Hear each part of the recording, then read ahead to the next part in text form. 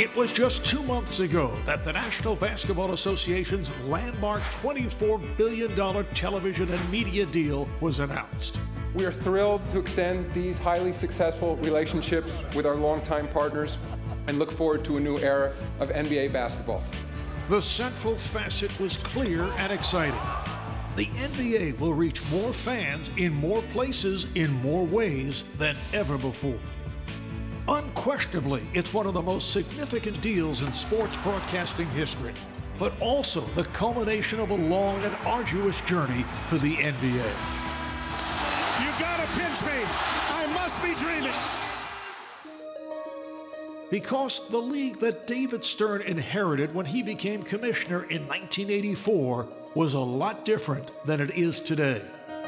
Only a handful of games aired on national TV in the late 70s and early 80s, and the league's showcase event, the NBA Finals, was shown on tape delay to most of the country.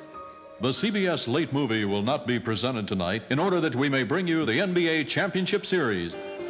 Still, despite the lack of network exposure, the league did grab an early foothold on cable television. It's the NBA Tonight on the USA Network. In 1979, there was a deal with USA Network to air Thursday night doubleheaders and some early round playoff games.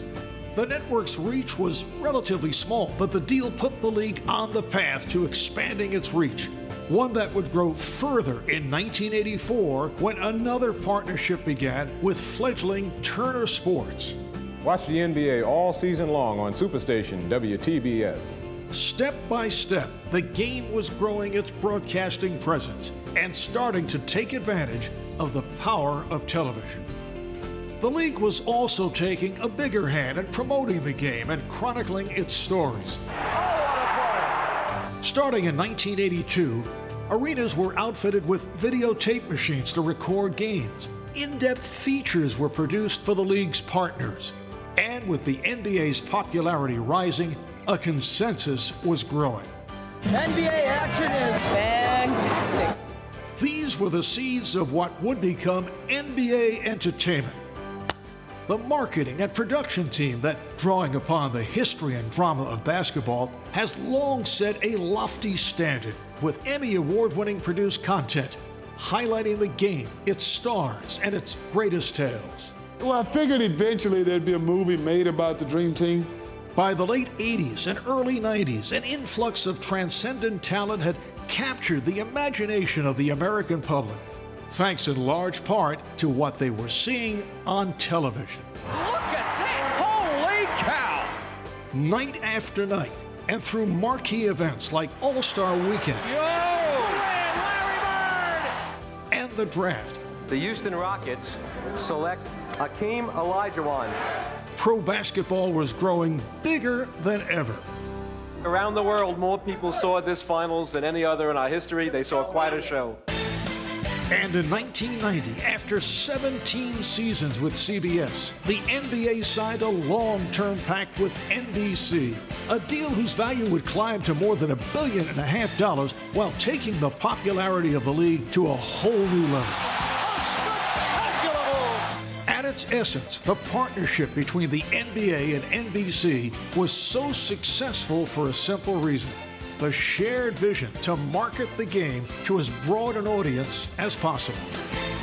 Now on NBA Inside Stuff. On Saturday mornings, Inside Stuff brought fans closer than ever to their favorite players. Let me see your best. The rising popularity of the NBA was apparent virtually everywhere on television. Why don't you meet your new bartender here, Mr. Kevin McHale? You want to take Frida Freud to the Celtics game with my ticket? We are going to the Knicks game. Michael Jordan, the dime. And 4 words summed up everything. I love this game. I love this game. I love this game. The game was growing globally too, headlined by the phenomenon of the 1992 Dream Team, with broadcasters around the world embracing basketball like never before. And 2 years later came another watershed moment, when for the first time all 7 games of the NBA Finals were broadcast live in China on CCTV. Meanwhile, back home, the NBA was also working to create ever more ways to answer fans' growing demand for basketball. League Pass gave viewers the ability to watch any game from around the league wherever they live. In 1999, the NBA became the first pro sports league to launch its own 24-hour network. And at the dawn of the digital revolution, NBA.com was launched. Today, it's one of the most visited websites in the world. In 2002, another defining era began when Disney joined Turner as a new league television partner. The NBA had always recognized the power of cable television, and now that vision was boldly at the center of the strategy, with more games airing on cable than ever before. Today, fans consume NBA basketball in every which way possible, on television and far beyond, as the league has built one of the largest social media communities in the world. All these remarkable achievements have the same origin, the vision of a landmark figure, the Commissioner Emeritus of the NBA, who stepped aside last February after 36 years of service to the league.